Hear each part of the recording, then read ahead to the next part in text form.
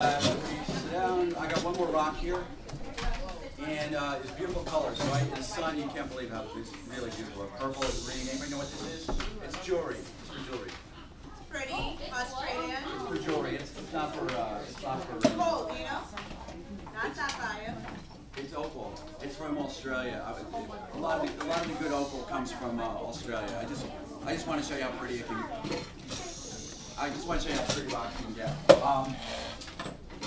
I'm just going to talk a couple more seconds, and then I'm going to talk about another subject really quickly at the end. Okay, we have the ocean subducting, but eventually, it's not going to be ocean forever. It's another continent's going to come, and it's going to hit this continent. And it's going to be continent against continent collision, like down here. And there's going to be no clear winner as far as who's going to go below who, because they're both roughly the same density.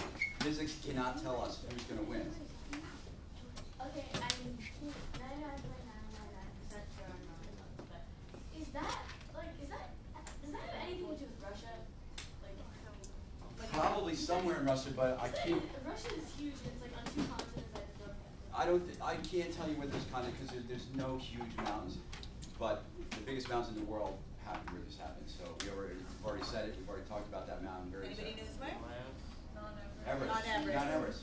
So Russia's got mountains, but not the huge ones. I could be wrong. There could be some collision, continent collision there. But India was floating around out there like Australia is today. Unfortunately, its path took it right into Asia about 15 million years ago. Over 15 million years, it's been. India, Australia is floating. Like all continents do. It's just moving. It's out there, kind of moving around by itself. Okay, because I never completely. So there's nothing that's attaching it to the first. It's literally. Well, it's a continental crust that's on the molten mantle, like all of the other plates. It's no different. No different than the other plates. It's not floating. Oh, okay. So India's path took it into Asia 15 million years ago, and now it's colliding with Asia, and so we get basically the biggest mountains on the planet forming. I'm going to show you this quick video that depicts that. I'll play it twice because it goes fast. What you're going to see is the classic ocean diving down, melting volcanoes, Mount Fuji. You're going to see that. But eventually, India's going to hit, and there's going to be no more ocean to subduct. So the volcanic activity stops, the plate-to-plate, continent-to-continent collision starts, and that's when the real fireworks happen as far as mountain building. So you see the volcanoes forming, right? Just like Chile, just like Japan. Cut off, no more volcanoes. Continent against continent, building mountains, and eventually you get the Himalayan mountains, tallest mountains in the world. I'll just play it one more time really quick. All right, volcanoes get cut off about right here, and then you get the continent-to-continent collision. So every day of your life, Everest is getting taller. Maybe an inch a year, maybe a few inches a year. Also, what's happening at the top of Everest with... Wait a second, but wouldn't that mean that India is getting smaller? Yes. With all the ice up there, Everest is also getting shorter because of the erosion. So there's a little bit of a balancing effect there. But it is getting taller. Eventually, India will completely be consumed in there, and there'll be no reason for Everest to grow. And in 20 million years, Everest could be a flat field where you grow corn. But in some other part of the planet, there's going to be collision against collision, and it's the same thing is going to be happening. I have 5 minutes left, and I'm going to just talk about one more thing. I got to get Marcia's attention here in a second. Marcia, hide your eyes again. How many of you all are interested in math, science, technology of some kind? I don't want Marcia to see, because this isn't about getting an A from Marcia because you're interested in it or anything. Okay, I just want to see show of hand. Okay, I got it. Okay, all right, Marcia, you're good. Let me just give you my perspective on technology and math and science and studying in school. When I started doing these talks to you guys, people your age, 7, 8 years ago, before the financial collapse in 2008. Every year they put out surveys and talk about what percentage of jobs will be in math, science, and technology. Back then it was 60, 70%, whatever.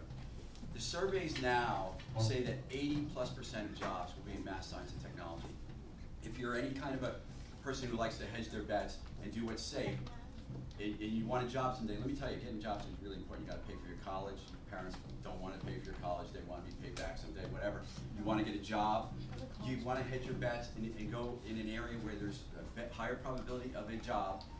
Math, science, technology, and that means engineering too. Engineering, all that is, don't get confused by that term. All engineering is, my daughter is going to be an engineer. All it is applying a science to something so you can get a job. So you can be a chemical engineer. You can be a biomedical engineer. You study biology. You work for a pharmaceutical company to design drugs or drug delivery systems. But, so 80% plus of the jobs are going to be in technology. Now, I'm an artist now. I'm not saying, for you guys, as a scientist and an artist, drop your art. I'm saying be an artist. You have to be a great writer to be a scientist, by the way. Don't think you can ever not be a great writer. You got to keep your art history up, your American history up. You got to keep all those other subjects up, but you cannot drop math and science. Even if this is my advice to you, and I'm sure your parents would appreciate me saying it. Do whatever you want. Even if you don't like math that much, just be good at it enough to be proficient in it to convince somebody that you can do a job in it. Don't drop it saying I don't need it. You do need it. You need your math and your science. So that's my pitch to you guys. Take it or leave it. This is what I found over the many, many years, that math and science is the best route to get a job of some type. Thank you very much, you guys. Thank you.